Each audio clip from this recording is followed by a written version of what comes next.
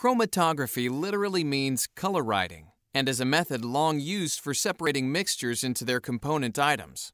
You are probably familiar with paper chromatography, placing a spot of black ink on some paper, dipping it in water, and seeing the colors separate out. Chromatographic separation of mixtures requires that the components be able to exist in two phases, a stationary phase and a mobile phase. In this example, the stationary phase is the paper and the mobile phase is the water. Ion chromatography is the separation of mixtures of ions. There are many variations in the chemistry of the stationary phases in order to optimize separations of different target analytes. But here, let's discuss the mobile phase or eluent used for the separation of anions or negatively charged ions. In 1975, Hamish Small at the Dow Chemical Corporation introduced the world to his work on ion chromatography. The first eluent to be used for the separation of anions was sodium hydroxide.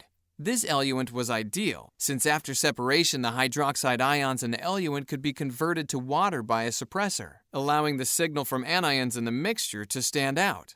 However, there were a few downsides to hydroxide as an eluent.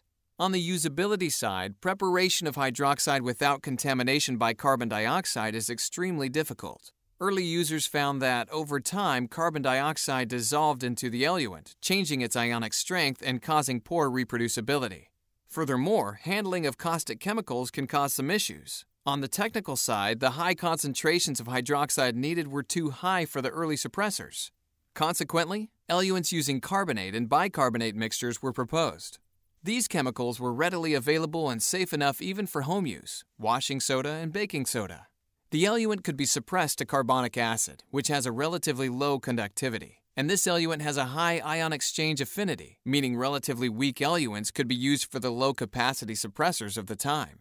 Over time, suppressor technology improved, but the issues of reproducibility and preparation still prevented the widespread use of hydroxide eluents. Yen Liu and Nebojsa Avdolovic of Dionex Corporation wondered what ion chromatography would be like if it could combine the optimum sensitivity of hydroxide eluents, reproducibility even better than carbonate eluents, only water being handled by the operator. They patented the method of electrolytic eluent generation in 1998, gaining not only these benefits, but also instantaneous programmable eluent concentration gradients, bringing huge benefits to analysis times and performance. Requires only water to be passed through the pump, increasing system uptime. Consistent results, day to day, lab to lab, operator to operator.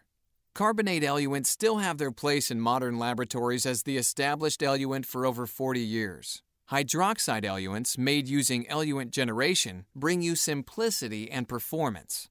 Thermo Scientific ion chromatographs support carbonate eluents on all systems, and eluent generation of hydroxide eluents is available across routine and advanced systems. Choose what is best for you. Thermo Scientific Dionex ion chromatography. Designed around world-leading chemistry, designed for you.